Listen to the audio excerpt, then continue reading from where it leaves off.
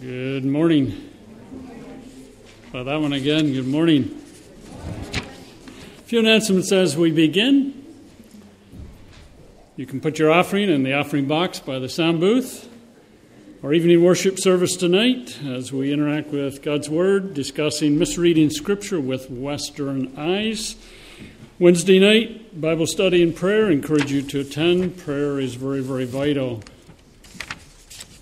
for the local church, for families, for individuals. As we reflect on worship, a question: where does genuine worship begin and continue? Answer: God. Revelation 4:8b, Holy, holy, holy is the Lord God Almighty, who was and is to come. Revelation 4 and verse 11, You are worthy, our Lord and God, to receive glory and honor and power, for you created all things, and by your will they were created and have their being. It also begins with Christ, Revelation 9 and 10. You are worthy to take the scroll and to open its seals, because you were slain, and with your blood you purchased men for God from every tribe, language, people, and nation. You made them to be a kingdom and priests to serve our God, and they will reign on the earth. Worship involves God and Christ. Revelation 5:13, To him who sits on the throne and to the Lamb be praise and honor and glory and power forever and ever. Worship is about God, about Christ, not our desires, likes or dislikes. The greater our appreciation and apprehension of the majestic God in Christ whom we worship, the greater our reverence. Reflecting in God and who He is, we want to sing together, Holy, Holy, Holy.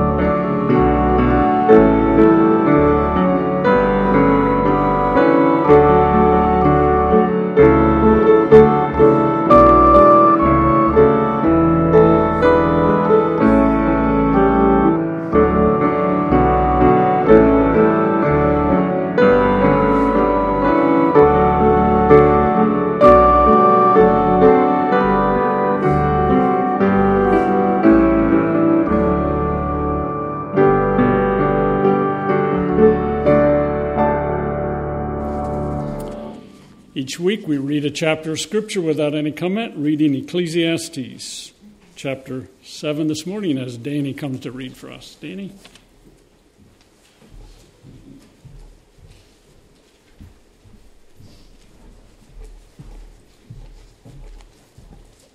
Ecclesiastes chapter 7. A good name is better than fine perfume, and the day of death better than the day of birth. It is better to go to a house of mourning than to go to a house of feasting.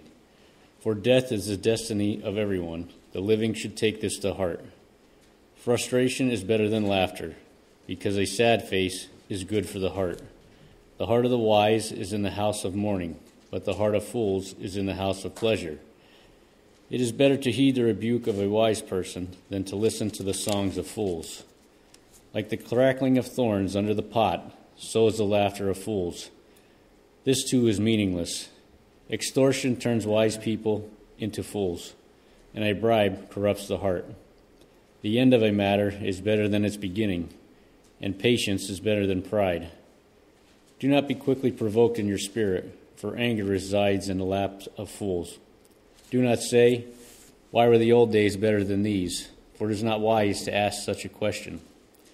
Wisdom, like an inheritance, is a good thing, and benefits those who see the sun. Wisdom is a shelter, as money is a shelter. But the advantage of knowledge is this: wisdom preserves those who have it. Consider what God has done. Who can straighten what he has made crooked?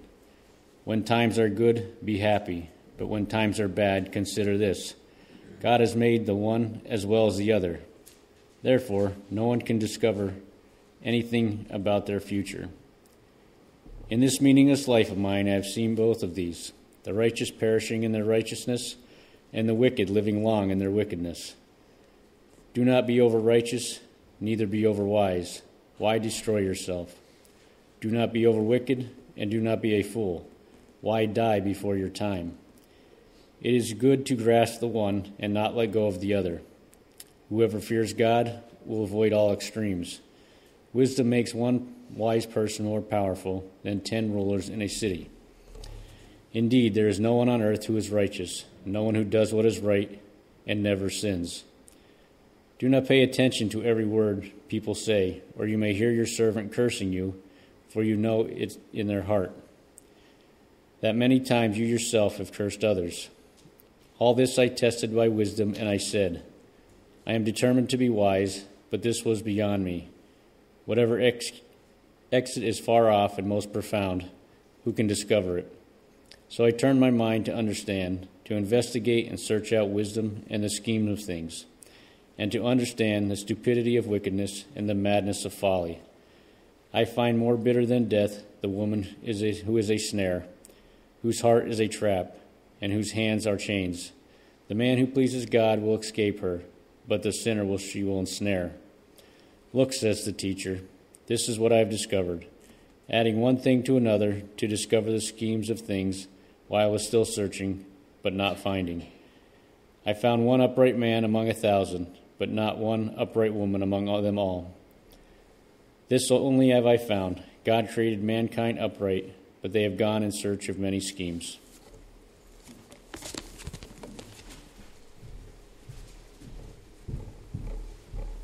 Thank you, Danny. Singing our hymn of the month, I ask of the Lord that I might grow. And again, maybe more verses than we might be normal or used to, but very strong message.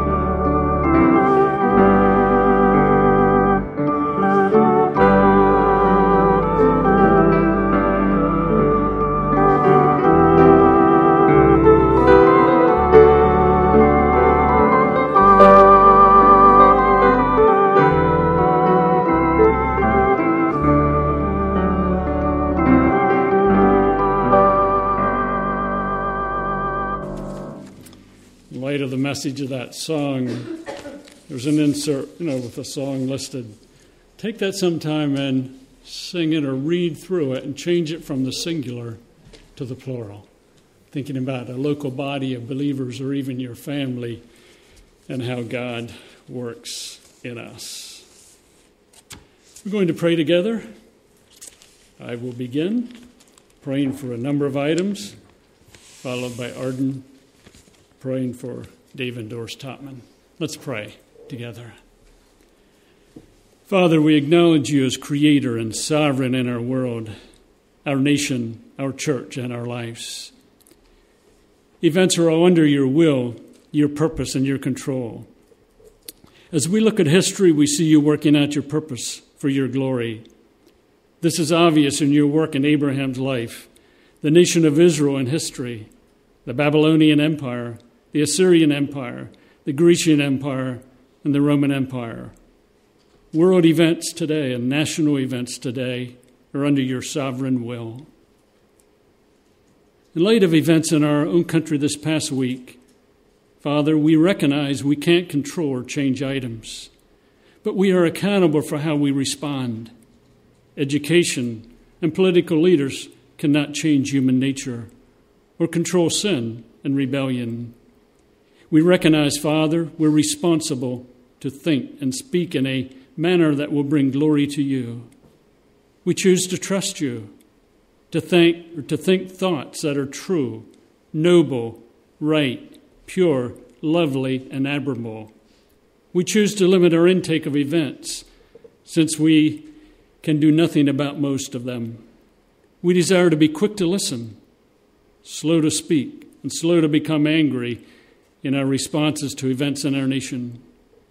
We turn from judgmental thoughts and turn to those words that would build those who listen and hear. We desire to mind our own business. Much of what takes place in our nation, we are not called to act upon. So we have no need to gather information and comment time after time. We want to walk worthy of our calling, being humble, gentle, patient, bearing with one another, and seeking to maintain the unity of the Spirit.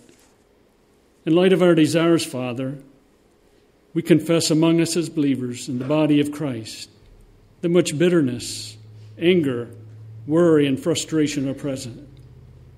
This has resulted in cutting words, division in families, believers attacking one another. We air our opinions without sufficient thought to their impact on the hearer. Our words, whether written or verbal, impact for building or harm.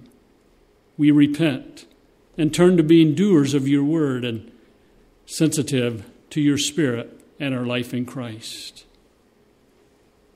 Father, I pray too for individuals that are going through struggles and trials and hardship. Some individuals facing financial struggles for various reasons, some family struggles, and some individuals, Rose Sorber, Marty and Priscilla Martin, and Lorraine Austin, who's in the hospital. In light of struggles, we look to you as your shepherd, or as our shepherd, knowing that you want to minister to us. We choose an attitude of joy because we know that that is your will, so you can build perseverance and character and give hope. You're a wise God, and you want to give wisdom in our trials, as you say in James 2, so we ask for those in trial that you would give wisdom. May they choose to endure because you know that, or we know that that is your will for us, so that we can receive the crown of life. And may there be a spirit of wisdom and understanding for those in trial to know you, to experience you. We want to be a body, as we have over the years, where we express love and concern for those in trials. Pray for those listed in our prayer guide, Gerard and Liz Cope and Stanley Cope. And pray for these individuals that they might know your grace, Lord, and your power. They might have wisdom to live in light of changes in their lives due to the pandemic. In the context of Gerard and Liz, may their marriage picture Christ and the church, with Gerard seeking to lead and love and Liz following and complimenting. In their jobs, May they work hard as unto you, to please you, and wisdom in responding to their family and circumstances that they face. And Stanley, as he has physical limitations due to his stroke, build him up, encourage him. May he be instrumental in mentoring his family and younger people.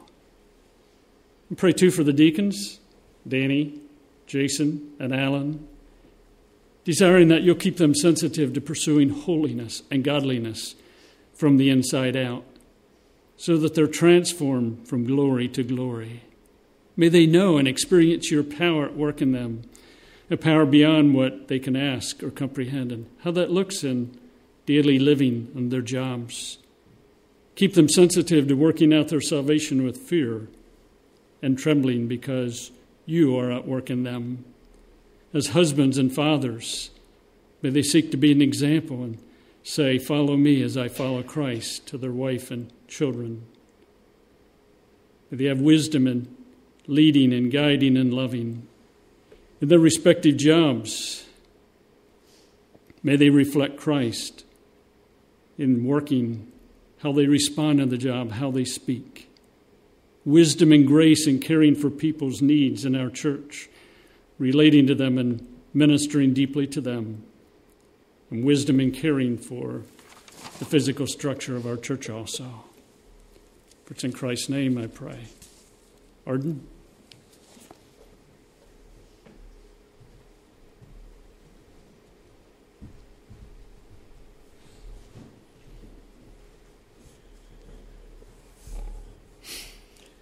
Heavenly Father, as we would faithfully continue to pray to you this morning, Lord, we bring Dave and Doris Topman, two of our missionaries, to serve for many years in Ghana along the Ivory Coast. Just pray, Lord, for them as they, like us sitting here this morning, living in that hard time that we're in and having to make decisions, and also they have their family that's also in a time of trial now with this virus that's attacking the world, Lord. So they ask for prayer from us, Lord, for their children, Lord, and the adjustments that they have to make. One son's a missionary, was over in Hungary, but was returned to the United States, and he's trying to readjust in the work. I guess just as the Stovers do, Lord. Can't return back to where they were. Some of their other family members are facing trials, Lord, and just pray for them. We also pray for Dave as he has taken to doing some work on the computer and stuff and writing courses that are sent out and available to anyone that has access to the internet to challenge people and to help them to study the scriptures, put them to the proper use for your glory, Lord. And we thank him for that, Lord. We also thank him, Lord, for the times that they spent in Ghana, Lord, when we know that it's a hard life down there, Lord, and for Pastor and Ruth Ann went down there for a while to serve with them, and big change from what we're used to around here, Lord. But they remained faithful for years. They kept the faith. They asked that you supply them, and you did, Lord. Met their needs, kept them safe, Lord. And we just pray, Lord, for their faithfulness and also for their ability within their families and stuff to hopefully that we all return to normal soon, Lord, that where we can serve you better, remain faithful to you, and continue to be supportive to individuals like these, Lord, who give it all to you. In your name. Amen.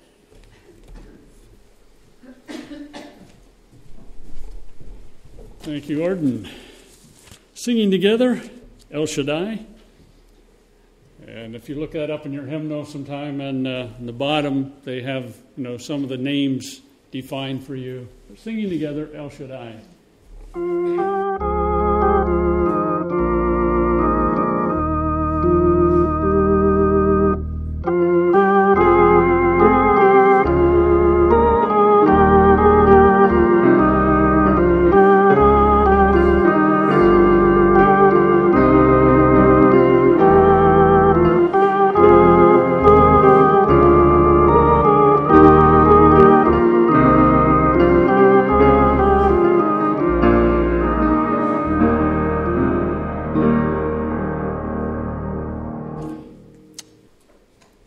This morning we're going to begin a study of Jonah and Nehemiah. I'm sorry, not Nehemiah, Nahum. Jonah and Nahum, they kind of go together. To be familiar with books, we're going to read a portion of each book each week. So this morning we're going to take our Bibles, open to the book of Jonah, and since it's a shorter book, we're going to have some introductory comments this morning. We're going to read through the entire book of Jonah. I invite you to turn there as Alan and Hayden and Scott. Alan reading chapter 1, Hayden chapter 2, Scott chapter 3, and then I'll read chapter 4. And then we'll pick up with our study from there. So if you guys want to all come, just be here on the platform, ready to step up when you're done reading. You can sit down. Alan?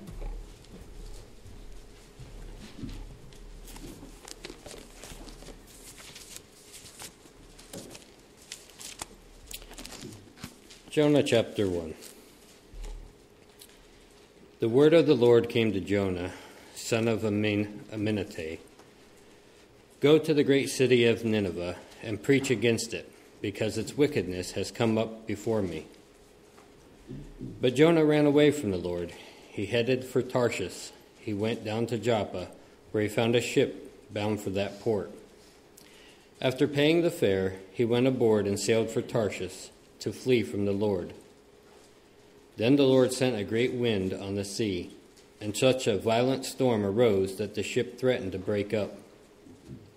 All the sailors were afraid, and each cried out to his own God, and they threw the cargo into the sea to lighten the ship. But Jonah had gone below deck, where he lay down and fell into a deep sleep. The captain went to him and said, "How can you sleep? Get up and call on your God. Maybe he will take notice of us, and we will not perish." Then the sailors said to each other, "Come, let us cast lots to find out who is responsible for this calamity." They cast lots, and the lot fell on Jonah. So they asked him, "Tell us who is responsible for making all this trouble for us. What do you do? Where do you come from? What is your country? From what people are you?" He answered, "I am a Hebrew, and I worship the Lord, the God of heaven, who made the sea and the land." This terrified them, and they asked, "What have you done?" They knew he was running away from the Lord, because he had already told them so. The sea was getting rougher and rougher, so they asked him, "What should we do to make the sea calm down for us?" "Pick me up and throw me into the sea," he replied, "and it will become calm. I know that it is my fault that this great storm has come upon you." Instead, the men did their best to row back to land, but they could not, for the sea even grew wilder than before. Then they cried to the Lord, "O Lord, please do not let us die for taking this man's life. Do not hold us accountable for killing an innocent man. For you, O Lord, have done as you pleased." Then they took Jonah and threw him overboard, and the raging sea grew calm. At this the men greatly feared the Lord, and they offered a sacrifice to the Lord and made vows to him. But the Lord provided a great fish to swallow Jonah, and Jonah was inside the fish 3 days and 3 nights.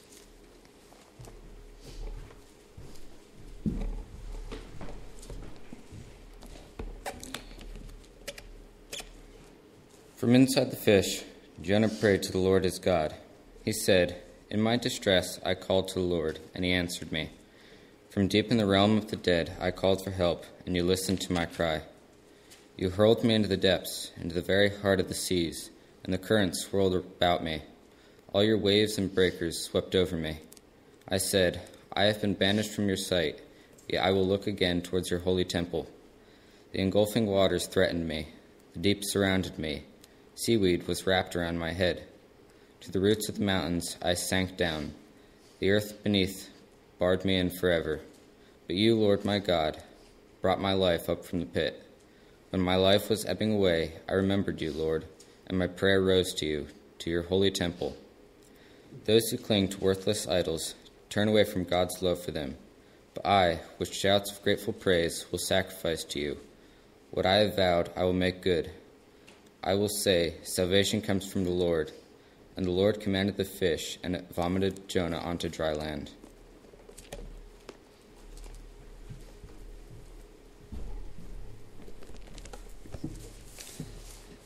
Then the word of the Lord came to Jonah a second time. Go to the great city of Nineveh and proclaim to it the message I give you. Jonah obeyed the word of the Lord, and went to Nineveh. Now Nineveh was a very important city. A visit required 3 days. On the first day, Jonah started into the city. He proclaimed, 40 more days and Nineveh will be overturned. The Ninevites believed God. They declared a fast, and all of them, from the greatest to the least, put on sackcloth. When the news reached the king of Nineveh, he rose from his throne, took off his royal robes, covered himself with sackcloth, and sat down in the dust. Then he issued a proclamation in Nineveh. By the decree of the king and his nobles, do not let any man or beast, herd or flock taste anything. Do not let them eat or drink. But let man and beast be covered with sackcloth. Let everyone call urgently on God. Let them give up their evil ways and their violence. Who knows? God may yet relent and with compassion turn from his fierce anger so that they will not perish. When God saw what they did and how they turned from their evil ways, he had compassion and did not bring upon them the destruction he had threatened.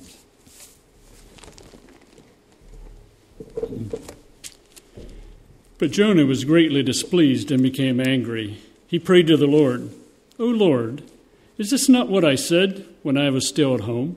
That is why I was so quick to flee to Tarshish. I knew that you are a gracious and compassionate God, slow to anger and abounding in love, a God who relents from sending calamity. Now, O Lord, take away my life, for it is better for me to die than to live. But the Lord replied, have you any reason to be angry? Jonah went out and sat down at a place east of the city.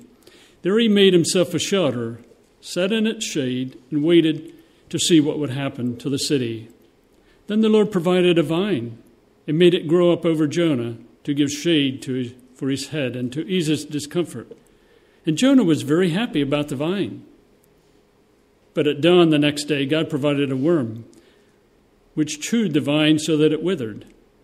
When the sun rose, God provided a scorching east wind, and the sun blazed on Jonah's head so that he grew faint. He wanted to die and said, it'd be better for me to die than to live.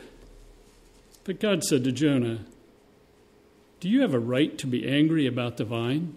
I do, he said. I'm angry enough to die. But the Lord said, you've been concerned about this vine, though you do not tend it and make it grow. It sprang up overnight and died overnight. But Nineveh has more than 120,000 people who cannot tell their right hand from their left, and as many cattle as well. Should I not be concerned about that great city? As we think about the book of Jonah and then Nahum, I want to give you some reason for even listening or considering the book of Jonah. Imagine with me that you are going to purchase, if you're a trucker, An 18-wheel truck, 18-wheel tractor, and then a trailer. You stop at the first dealer and you see the truck that you would like to purchase. After checking out a variety of items, you think, this just fits the bill perfectly. And then you open the hood and you see that it has an 18-horsepower engine. So there's something wrong here. Is anyone willing to volunteer? Rachel. Here I have a cheeseburger, I should say. And I would like you, Rachel, to take a couple bites out of it. Come on over here. Is it no? Why not? It's raw. It's raw. Okay, thank you. You miss it down.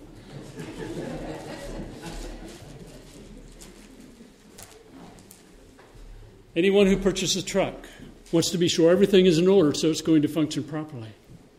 If we're going to enjoy a hamburger or a cheeseburger, what do we want? We want it to be prepared properly so it tastes good. And as we look at the book of Jonah and then at Nahum, we'll be tempted to jump into Jonah 1 and verse 1 and say, let's get on with the book. But how about the preparation of looking to see what's under the hood? Or making sure the hamburger is cooked. When we eat, we like something to be properly prepared. When we purchase, we like it to be a good purchase. And as we think about Jonah, I'm getting all mixed up this morning.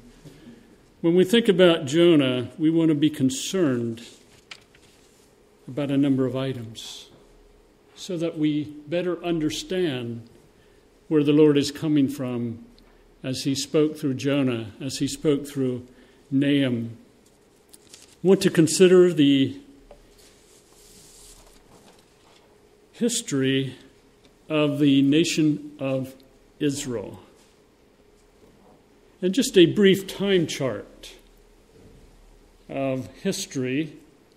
And I realize this is very brief, but I trust a couple of things will come out through it. First of all, an approximate date, I'm not being dogmatic on the exact year, 2090, we have the call of Abraham. 1895, Joseph possibly sold into slavery. 1875, Jacob and his family go to Egypt. 1445, we find that Israel exited from Egypt. 1043, King Saul was selected. In 930, Israel divided. In 782 to 745, Jonah would have ministered. 722, we have the fall of Israel, that is, the 10 northern kingdoms. They went into Assyrian captivity. In 612, Nineveh fell. In 606 BC, the first of Judah to the two southern tribes going into captivity. And I want you to notice that some 1,400 years have passed and Christ has not come on the scene. I trust that through what brief discussion we had with the time chart, that several items stand out like the pain that comes with kidney stones or the pain that comes with childbirth. God did not give history for mere facts. He's communicating something about himself and how he works. First item that I will mention a number of times this morning is that God uses people to accomplish his purpose. He called Abraham. He worked through Joseph. But he used people. People are God's method. Secondly, I want to emphasize that his purpose is over an extended period of time. He was not in a hurry. He was not in a rush or demanding instant results. It seems like he made deliberate choices to act slowly. we see the same two facts coming through loud and clear as we consider a brief overview of the Old Testament prophets. The Hebrew canon can be divided into law, history, poetry, and prophets. Under law, we have Genesis, Exodus, Leviticus, Numbers, and Deuteronomy.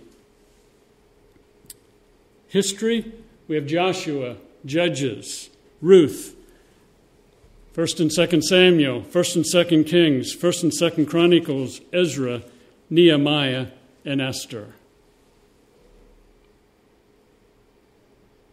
Under poetry, we have Job, Psalms, Proverbs, Ecclesiastes, Song of Solomon. And then under prophets, we have 4 major prophets, Isaiah, Jeremiah, and Lamentation, Ezekiel, and Daniel. And then we have the 12, what are commonly called the minor prophets. The order of the prophets as they appear in Scripture are not the way they chronologically lived. But I want you again to notice that at least some 4,000 to 5,000 years have passed. If you take from Genesis through Malachi, but God still is not done. He's still working. He doesn't seem to be in a rush. He doesn't seem to be in a hurry. And what has he done? He has used prophet after prophet. Here we have the writing prophets. We had many prophets that never wrote, that ministered to Israel and Jeremiah again and again. The prophets, in chronological order. We have Joel, and again the dates, I'm not being dogmatic, exact years, but the time frame, Joel would have ministered from 835 to 795, and he deals with the day of the Lord. And he was addressing the southern kingdom. Jonah would have ministered from 780 to 750. Topic deals with Nineveh and Jonah's disobedience. That would have been addressed to the northern kingdom as well as to Nineveh. Then Amos came on the scene, 765 to 750, deals with the sins of the nation. And Amos talks about one nation after another and their sins. And that would have been directed to the northern kingdom. Hosea, 755 to 715, deals with God's love and his holiness, addressed to the northern kingdom. And keep in mind that the northern kingdom did not walk with God. Isaiah, 750 to 680, strong condemnation of sin, but also consolation. Condemnation, consolation, directed to the southern kingdom. Micah, 740 to 690, hear the word, hear what the Lord says, directed to the southern kingdom. Zephaniah, 625 to 610, God's remnant, again directed to the southern kingdom. Then we have Nahum, 630 to 610, dealing with the doom of Nineveh. And that's addressed to the southern kingdom. We have Jeremiah and Lamentations, 626 to 586. Judah would have gone into captivity. The 2 southern tribes, Judah, would have gone into Babylonian captivity during that time period. Jeremiah confronts sin, a lot of tears, but a need for faith, and that would have been directed to the southern kingdom. Habakkuk, 625 to 586, deals with living by faith. And Habakkuk, keep in mind, was looking at the evil in Judah, and he says, Lord, how long can this go on? When the Lord says, well, I'm going to send Babylon. And then he responds with, but Lord, Babylon's much more evil than we are. And then we find that the Lord responds to his second complaint. And then he prays to God in chapter 3. Addressed to the southern kingdom. We find Daniel, 606 to 534, dealing with the times of the Gentile. I'm sorry, I missed Obadiah. Obadiah, 586 to, we're not sure. And that deals with Edom's doom. And again, addressed to the southern tribes. Then Daniel 606 to 534, the times of the Gentiles, when the Gentiles are going to be taking over and Judah more or less set aside, addressed to the southern kingdom. Ezekiel 593 to 571. And again, Ezekiel takes place when Judah is in captivity. And Ezekiel shares his visions and God's future for the nation. Haggai 520 to 516, finishing of the temple. Some of the Jews returned from Babylonian captivity, and they needed some help. Encouragement in terms of the temple being finished. Zechariah 520 to 500, God's plan for the Jews and God's plan for the remnant. And then Malachi 450 to 400 deals with the sins of the priest. And again, if you look at the dates, we find that some 400 years have passed. And what is God using? God is using people. As you read the flow of Scripture, God works through people. And He also, if you please, takes His time, at least from our perspective. A promise had been made to Adam and Eve. Now the serpent is going to bruise his heel, but the woman's seed will crush him. Years have passed. And the promise is still not fulfilled. You know, initially, Adam and Eve may have thought the promise was going to be in Abel. But Abel ended up being killed. Seth comes along. It was going to be in Seth, but Seth died. God is just slowly moving along. God uses people to deliver His message. All the prophets were individuals, not animals or angels or robots. And God chose to have the prophets minister over an extended period of time. I want to reflect briefly on contrasting Jonah and Nahum. Thinking about the two prophets, Jonah, the area that we're contrasting, and then Nahum. Jonah would have ministered somewhere 750 BC, and Nahum would have been after 661 BC, but before 645 for a number of reasons, as we'll cover in the future. The writer is Jonah, the author is Jonah, writing under inspiration of the Holy Spirit. And then in Nahum, the author is Nahum, again, writing under inspiration of the Holy Spirit. The city or nation that is being addressed, in Jonah, we're addressing Assyria or Nineveh, primarily Nineveh. In Nahum, we're addressing, again, Assyria and Nineveh.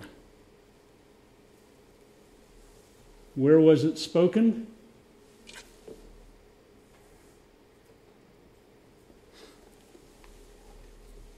Jonah would have spoken Nineveh, and then addressing the northern tribes. Whereas Nahum would have been spoken in Judah. Jonah being addressed to the 10 northern tribes. Judah being addressed to Nineveh. When Jonah was written, Nineveh was in decline. That's very important to understand. It's in their decline that God turns to the Gentiles and we see a city repenting. Whereas Nahum, some 100 years later, we find Nineveh is in power, and Nahum predicts their judgment. The theme of Jonah would be salvation for Nineveh. a Gentile nation, a nation that is after Israel. And God responds. And it's interesting that Jonah gets pretty upset. Why would he get upset? Because Nineveh, Assyria, was an enemy of Israel. And here they are. I'm supposed to go and preach to them? So God says, Arden, I want you to go to Iran and preach. And then when they repent, Arden says, Lord, I knew you were gracious and compassionate, slow to anger and abounding in love. A God who relents from sending calamity. God, I'm just ready to die. Why? Because the theme of Jonah is the salvation of Nineveh.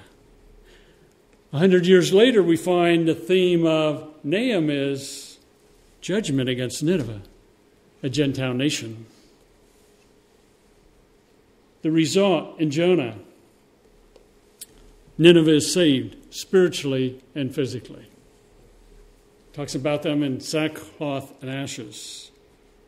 The result of Nahum is that Nineveh is destroyed. The purpose, or part of the purpose in Jonah would be to display God's sovereignty in his being gracious and forgiving to Gentiles. The purpose in Nahum being God is sovereign in displaying wrath toward those who rebel, even Gentiles. We see his grace and forgiveness, but we also see his wrath directed at the same city. Contribution to theology. Jonah, God is gracious and forgiving.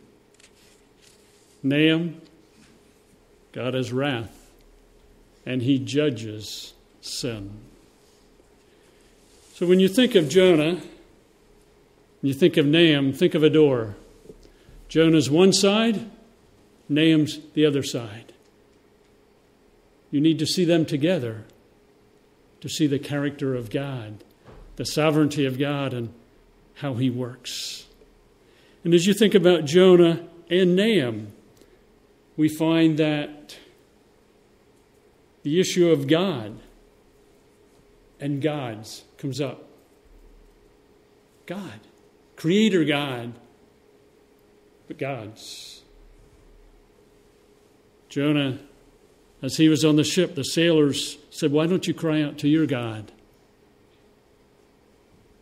And then we know that, as we'll find, we'll discuss in greater detail, in the city of Nineveh there were gods, false gods. And God confronts them. What two facts stand out very, very strongly in light of what we have discussed so far this morning? First, God chooses prophets, people, to carry his message. And in the context of Jonah, a Jewish prophet going to a Gentile nation, a Gentile city. But he uses people. Secondly, God chose to work in Nineveh, Israel, and Judah. Since all three nations are involved, all Assyria and Nineveh, Israel and Judah, because Judah, Nahum, Israel, Jonah, and then Jonah ministering to Nineveh and the Assyrian kingdom. But he does that over a period of time. He was not in a rush. A flow of Scripture, you will find that God works through people. Not limited to that, but a primary method. And his working is generally much slower than what humans want it to be. So in view of those facts, God using people to accomplish his purpose and taking time to accomplish his purpose, Let me share some practical applications for living in the 21st century. Accept the fact that Jonah and Nahum cannot be understood instantly.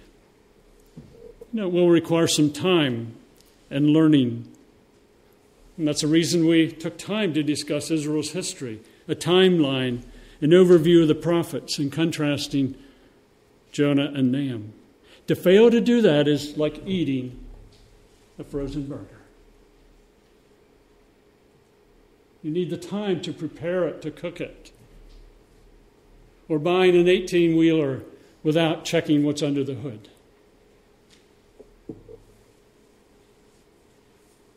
God's not in a rush. Our goal should not be to hurry through study of Scripture, but rather as we take in, we live it out for God's glory.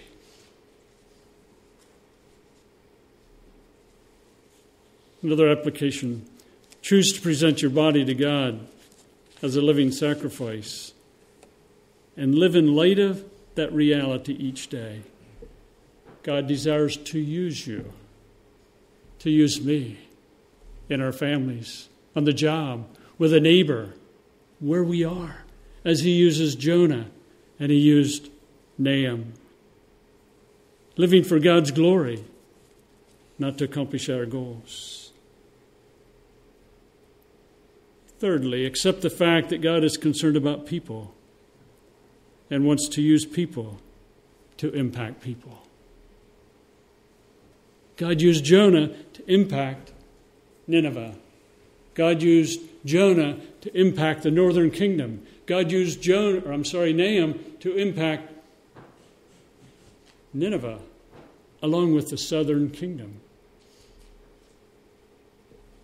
Our life should not be centered around merely our job, our money, our sports, or school, but around people. Going to work is a method God uses to impact people for Christ. Spending money is a method God uses to impact a clerk, a salesperson. Visiting the doctor is an opportunity to impact a nurse or the doctor. Involvement in sports is a method God can use for you to impact other players and a coach. Attending school. If you're online now, that's different, but when you get back to school, the method God uses to impact teachers and other students. A fourth application in light of our discussion this morning. Reject the lie that things must be instant and accept the truth that God works slow and deliberately from a human point of view. I personally have had my share of conversations with God about his slowness. He always wins, in the sense that I say, okay, God. Jonah was not happy in the sense that he had to go to Nineveh. He fled, went the opposite direction. He ends up in Nineveh, and then he whines and complains because he thinks God is going to save Nineveh, which he does. God works slow and deliberate. Judgment did not come on Nineveh till 100 years later. Choose to get off the instant mentality train and on to it takes time wagon. As we think about instant, genuine spiritual growth takes time, like growing a hardwood tree.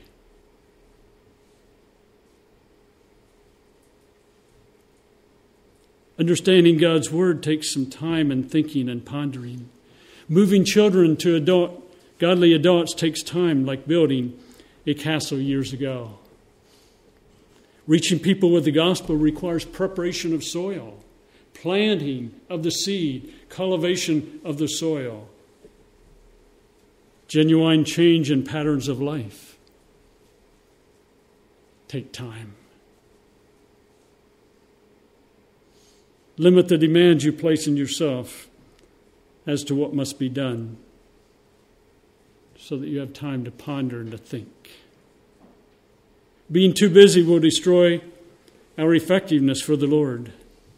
There's no time to simply communicate with God.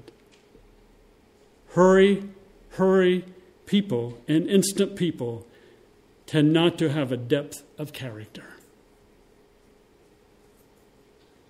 You ever think about Jonah? He's going to go to Nineveh. How's he going to get there? Not going to get in a plane. Probably going to walk. Day after day, trudging across the desert, thinking and pondering. But before he gets to that point, he flees. And he's on a ship. It still amazes me that he could sleep during the storm, but he did. But just the time to think and to ponder.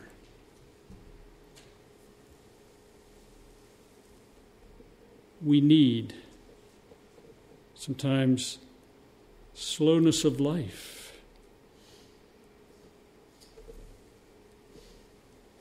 To hear God.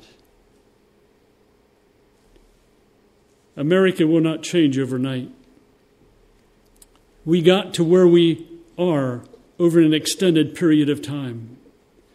The events of this past week have been years of history behind them. That involves people and God's sovereign timing. We rest in God's grace and sovereignty. I repeat, America will not change overnight. We got to where we are over an extended period of time. The events of this past week have been years of history behind them that involves people and God's sovereign timing. We rest in God's grace and sovereignty. And in terms of slow and deliberate living, be committed to godliness for God and for His glory in the long term. Don't rush the pandemic. Experience God in the midst of it. So that when we come out of it, we can look back and say, I walk with God. So I know how to walk with Him in the present. Let's not rush God.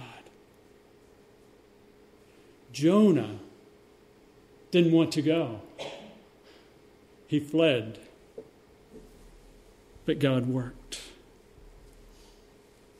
Through Jonah, the city repented.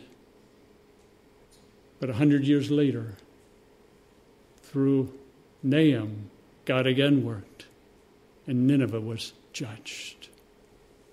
But all over time. Let's pray together.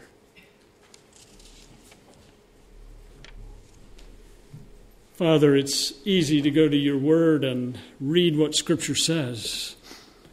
But as we understand some of the background and how you think and how you work, it brings your word to life in a much deeper and fuller way. We thank you for working down through the pages of history from Adam down through Jonah, Nahum, Christ, and continuing to work in the present time. We know, Father, that in your process of working, many times you're much slower than we would be. May we grasp that that's who you are. And as you work according to your timetable, may we grasp, too, that you use people. You pursued people. You pursued Jonah. You pursued Nineveh. You pursued Nahum. You pursued Judah. You pursued the 10 northern tribes, Israel. And today you're in the business of pursuing people. May we live in light of the fact that you want to use us to pursue others because you have pursued us. May we live in a deep sensitivity to you, Father. because we're concerned about your glory. For it's in Christ's name I pray. Amen. You're dismissed.